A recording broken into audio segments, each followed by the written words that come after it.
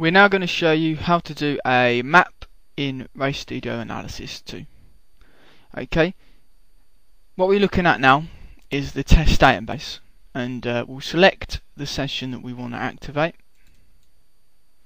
Okay, when you do that, this tab will pop up, and here's our laps. Before we start analysing these laps, we want to have a map, so when we analyse the data we can see what point of the circuit we're looking at, and also from the map we can create splits and create split reports. Okay, so to do this, to create this map, we go up here, we click Map, New, okay, and then this window will pop up. When this happens, you'll see that the map is shown here of the racetrack. Okay, and we can just move about different points of the racetrack if we want.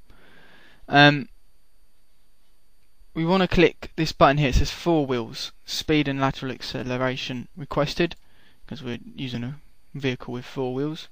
We'll go down here and we'll type in Wilton Mill. That's the track it is, and the file name. And then we click OK. Okay, it says here that we've already got one that already exists.